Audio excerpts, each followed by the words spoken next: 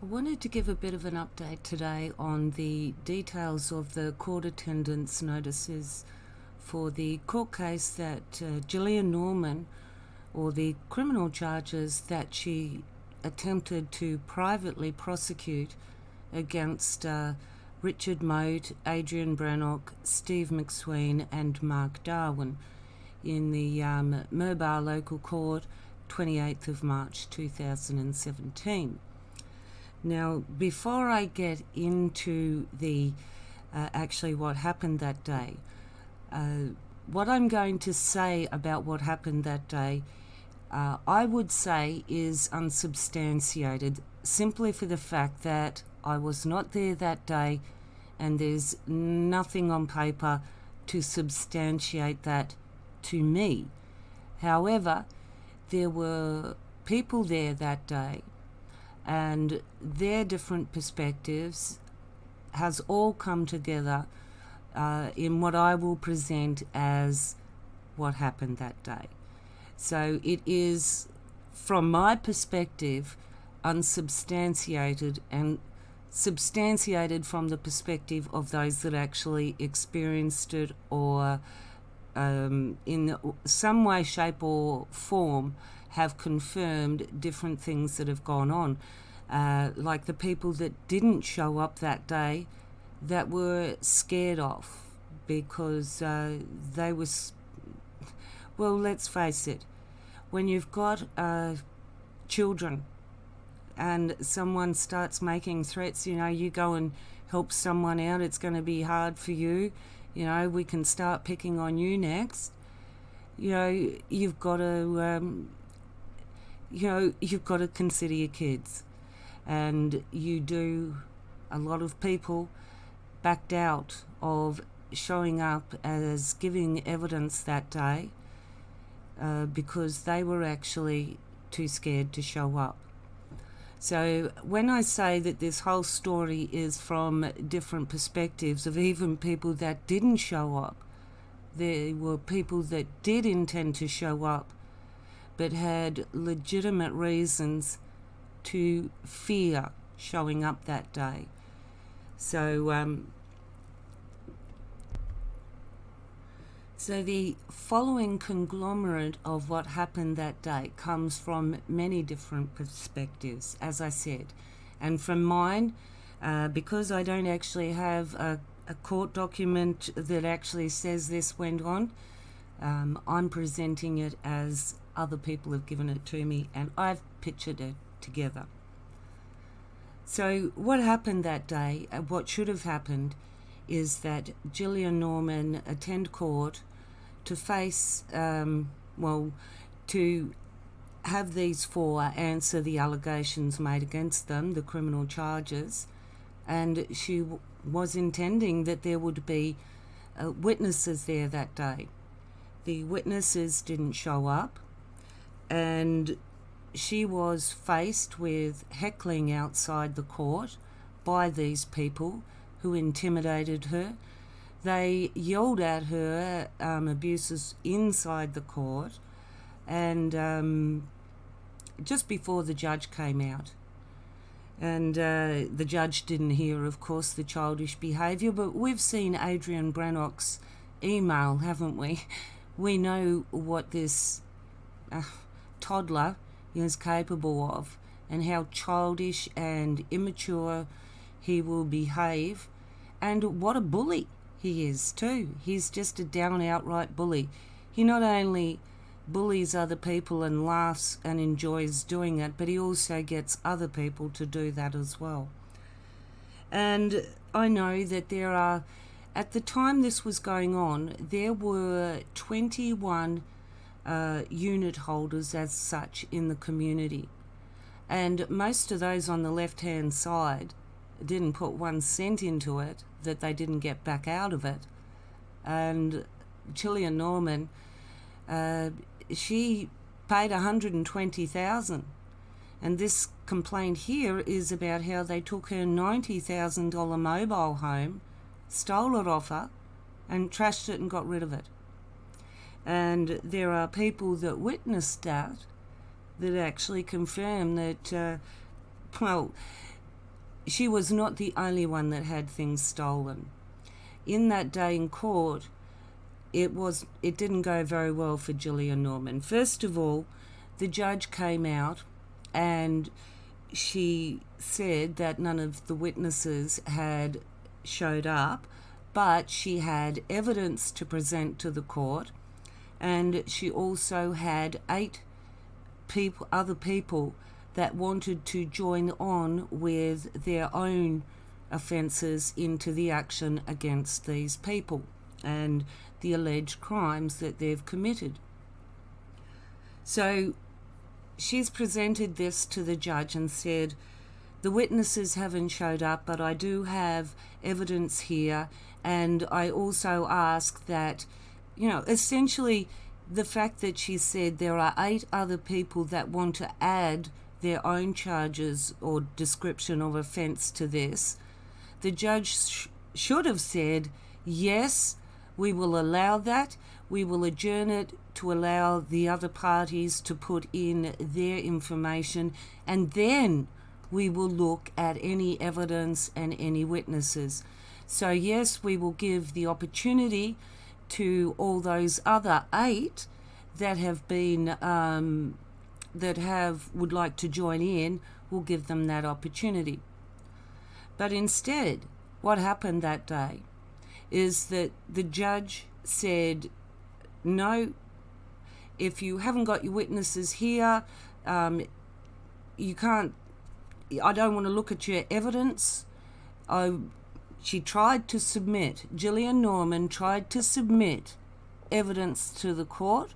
The court refused it, then banged down the hammer and said dismissed. Dismissed. Did not hear any evidence, would not allow 8 other people who have got allegations of criminal offences against them, would not allow them to even be heard. I tell you that whoever the judge was that day, his ruling, his judgment to dismiss that without allowing 8 other people to have their due process to be heard, that's, I'm sorry, that's to me is an abuse of office and a clear prejudice that he came out with an intent to not even look at any evidence. What can a judge make a judgment on if he will not look at the evidence? What is he ruling on? Anything? No. He's only ruling on his own opinion, his own prejudgment. Because if he dismissed a case without looking at one scrap of evidence, he has a prejudgment. He's not going to hear any of it because he's already decided it's worthless. No, it is his legal obligation to hear that evidence first. So yes, that judge that day, you're on my list too. You have not fulfilled your judicial duty. You have completely come into that court with a prejudice. And as that, you should have dismissed yourself and referred the case on to someone who would actually look at the evidence before making a judgment. It's disgraceful behaviour. It's no wonder I can't find anything who'd want to put their name on making such a terrible decision, and clearly a prejudiced decision. But anyway, I'm going to move on to the next thing. Now the next thing is actually more for the property in question. Is this property here, 3222 Kyogle Road. Now it is the reason that it can't be built on is because it's a water catchment reserve. It's never going to be pulled out of that status to actually allow any more building than what's already on there. So essentially, I look at that side of the hill that we can look at on Google Earth as that's been all bared up I look at that as what the cattle would graze across. They'd be manuring it, enriching. Healthy grass is growing, they're eating that back. But because of the weight of them grazing across the land, it's compacted the soil. When it rains, that water just does that beautiful clean runoff straight down, as it should, the water catchment area straight down into the river, and fills it up with this beautiful clean water. And that's the whole purpose. But the thing is that what they've done has had an environmental impact. They've bared up the soil, and the water catchment area, when the rain is coming down now, instead of all that beautiful fresh water running down into the river, you've got water particles. You're essentially washing mud into a pure water source and contaminating it. So for those neighbours that are directly impacted by this, I would suggest that you contact council and put your concerns forward about the environmental impact they're having up there and the damage they're doing to the water catchment area. This is a serious concern, and it's not only a concern just for the neighbours directly involved, but the river itself is for everybody. This is them polluting a major source of fresh water that many people rely on for many different reasons. So it is pretty much your responsibility to report that pollution to the council and ensure that that damage is repaired, that it is monitored until that water catchment area is restored and it's not washing pollutants and mud and other things that clog up the pristine water conditions of it from that location. Now, that's one thing that is most definitely an actionable thing by the community.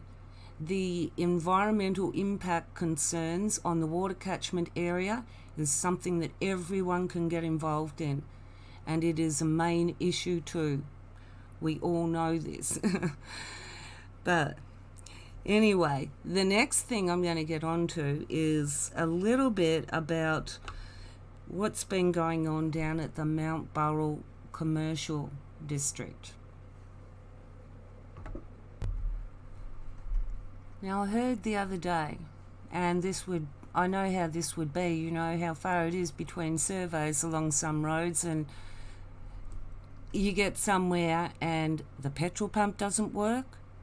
It's like, are you serious? Do you know how far it is to the next place where I can get petrol? And then you think, oh damn, I'm not going to make that. So even just not for the locals, but people travelling in the larger area, I know how important places like the general store at Mount Burrell are, not only for that quick fill up with petrol, but let me get a nice cool drink and maybe a snack to eat. Because I'm busy, I'm on the road, I'm not going to sit down at the Sphinx Rock Cafe today and take my time. But I'm also maybe not that busy that I might just duck into the fruit and veggie shop and just get some of the locally grown delights. You know, it's just so nice to know that you're eating something that, yeah, it comes from where you are. You feel more connected to it. Organic. Organic food. And then you jump in your car and off you go. So I know what it means when you call into the general store to do all that and you can't get petrol. Really stuffs up your day, doesn't it? But even more so if you're a local and you go there, you can't get petrol and you've got to travel 20, 30 k's out of your way to now fill up where you could have just done it a k or two down the road.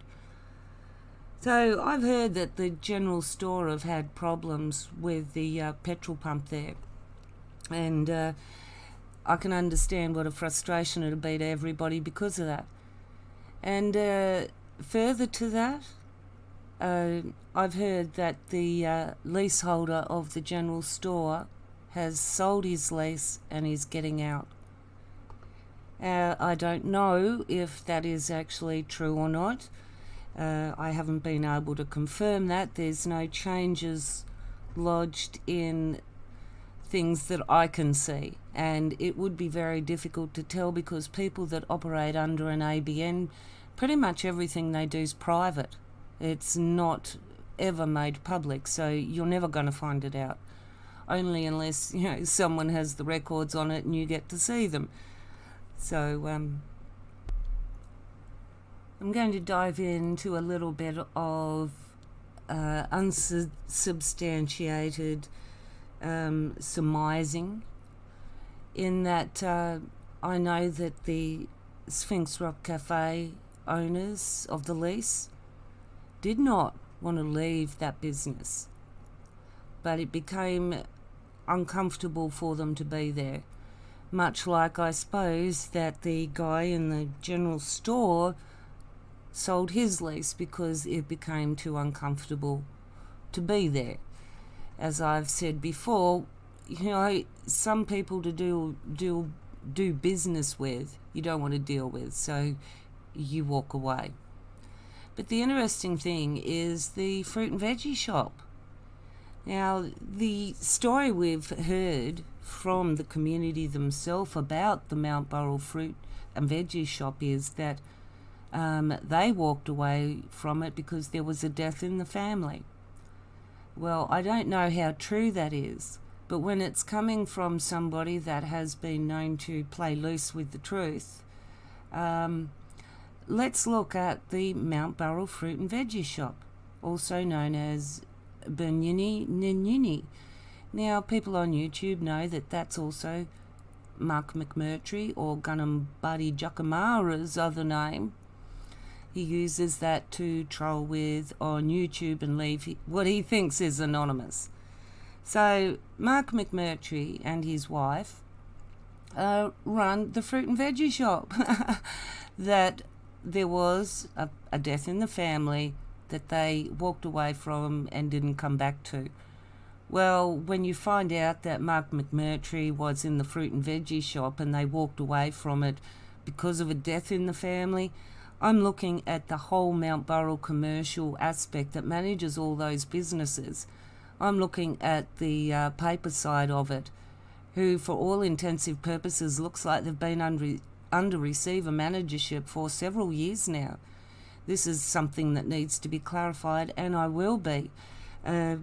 Tomorrow I will be conducting full searches on all of these companies involved and getting all the details up to date, who was involved, past directorships, shares, everything. And I'm going to bring all the search information that I already have up to date. And I'm mentioning that because in my next video I'm going to be talking about another point on the spear, Mark McMurtry. Yes, he's got a fairly big role in this too. We've been focusing on AB, but let's not forget about another important person that, well, as far as they claim themselves to be, a nightcap developer. There are two clearly identified nightcap developers, Adrian Brannock and Mark McMurtry. So we're going to peel back a little bit of Mark McMurtry in my next video. But just finishing on the Mount Burrell commercial area and the problems there too.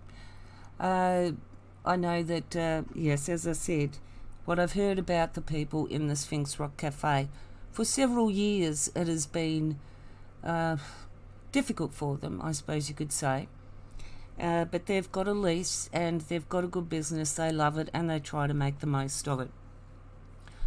Now, an interesting aspect here too is that now that they are gone, Pete Evans is going to, apparently, set up his place in there. Now, I haven't, other than my video I've done on him in the last couple of days, I haven't mentioned much about Pete Evans.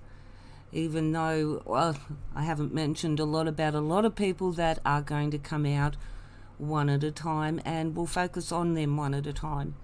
so that we can see how they fit into the bigger picture.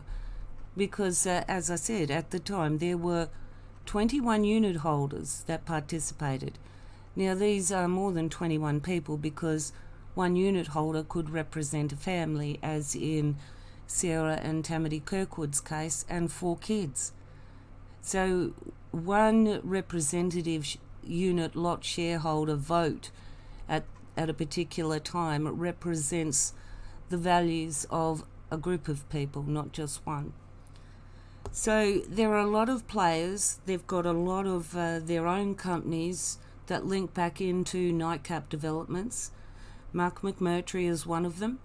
And another one I haven't even really mentioned too much is Derek Zillman. Now there are 3 important players that are connecting through Yadaki Capital and Constructions, 2 separate different companies, but both Yadaki. And it seems to bring into play Adrian Brennock, Mark McMurtry, and Derek Zillman. And they seem to be the spearhead of NCV Enterprises, which is the development umbrella that they're doing everything else under.